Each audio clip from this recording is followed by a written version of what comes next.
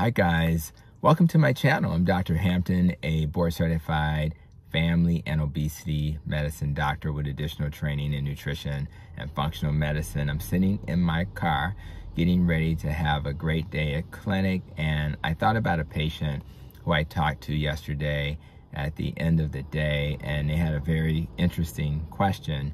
And I thought about it because I was driving home and it came to my brain. I said, you know what, this would be a good time to share a brief video. And the question was, Doctor, I've heard that people with normal LDL cholesterol, which is the so-called bad cholesterol, have just as high a risk for a heart attack as people with high LDL cholesterol. And I told them immediately, yes, that's true. In my training, I've learned, as I've looked at studies, that yes, you can have an exact risk of heart attack that's the same as whether it's high or low. And that does. So why do we spend so much time focused on, you got to reduce your cholesterol, you got to reduce your cholesterol, if the risk is the exact same? And so it was a great question, and I thought this would be a good time to talk about it. And again, as I drove to work this morning, I was able to notice there were potholes, right? And I thought about the fact that, well, where did the potholes come from on the streets? And again, in Chicago, to make the roads safe, we have to put salt on the roads to make sure there's no ice so we can drive home safely. So, and I thought about it and I realized that, you know what? If it wasn't for the salt, the cars wouldn't get stuck. And the cars which are transporting us to work would get to their destination with no problem if it wasn't for the salt causing the potholes, right? And then I said, well, you know what? I said to the patient, you know what?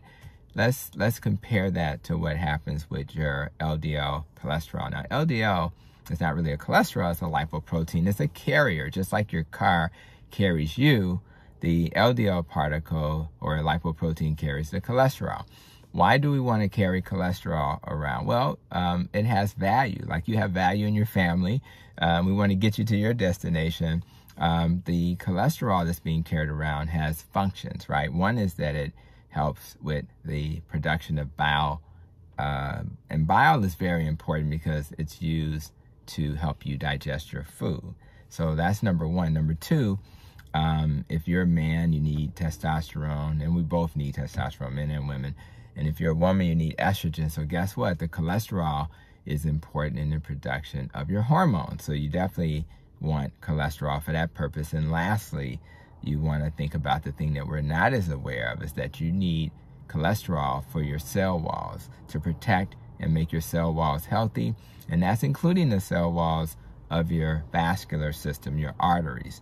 And of course, we want those to be healthy, because if our arteries are not healthy, then we're going to have clogged arteries that can then lead to a heart attack, etc. So cholesterol, although the LDL cholesterol is always perceived as this bad thing, it's actually a good thing.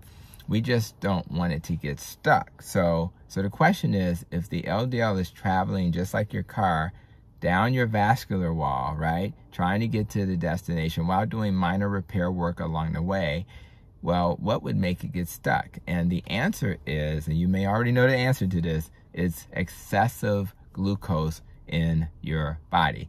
Now, we know that diabetics and borderline diabetics do not metabolize carbs and glucose very well, so they tend to have a higher level.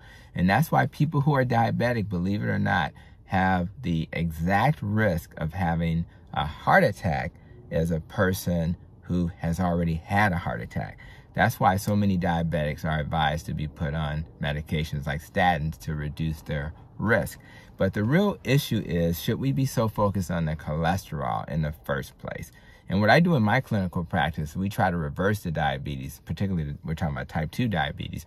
And if we reverse the diabetes, then we can get rid of that risk of cardiovascular disease. So again, we have all of this extra sugar floating around, and there's something called advanced glycation in products. And when you have, inflammation occurring because you add the LDL particle interacts with the glucose, and next thing you know, there's inflammation, oxidative stress, and essentially the inflammation in your arterial walls, just like on the roads of Chicago, which gets affected by salt, our blood vessels are impacted by too much glucose.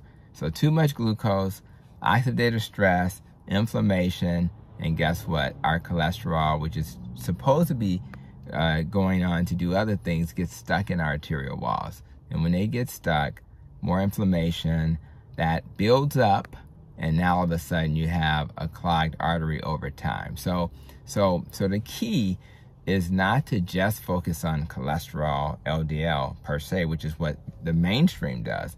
We need to focus on the root cause, which is let's not have all this extra glucose floating around in our blood. Because guess what? If we cause inflammation, oxidative stress, and plaque buildup in our arteries are all over our body. So we're not just talking about a heart attack, we're talking about the risk for a stroke, because you have arteries in your brain, the risk for kidney damage, which is why diabetes it's the #1 cause of needing dialysis. You have retinal arteries. They are arteries that can also get irritated, and you get diabetic retinopathy, which will then increase your risk for blindness. So these are all things that it's almost like the same disease for everything. So that's why, as a metabolic health focused doctor, I really think it's important that we focus on the root cause, and that's why I'm a huge fan of carb restriction, reducing inflammation, and that'll prevent us from having the risk of cardiovascular disease. The good news is if you reverse the type 2 diabetes, you get all this extra carb out your life, guess what? You can now get off medicine.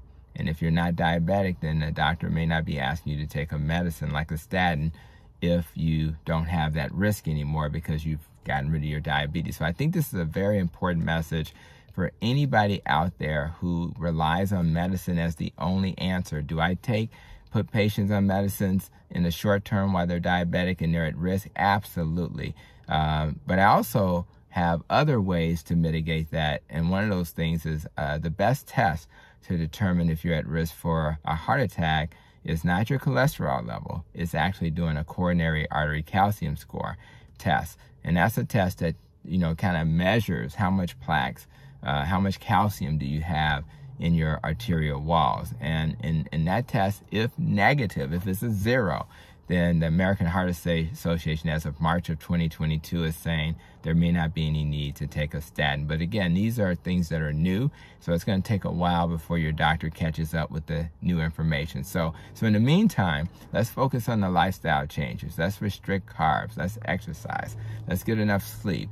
Let's reduce stress. Let's do all of those things. And if we do those things, we will start to heal metabolically. So I hope this video provided clarity. I thank my patient for asking an insightful question, a question that was right. And I just wanted to help you understand why some people with a low and a high LDL end up with heart disease. It's mainly because of the inflammation that leads to the accumulation of plaque that would have otherwise not occurred. So if you like this video, like, subscribe, share, and until we get to the next video, be safe, be well, and continue to protect your nest. Thank you, guys.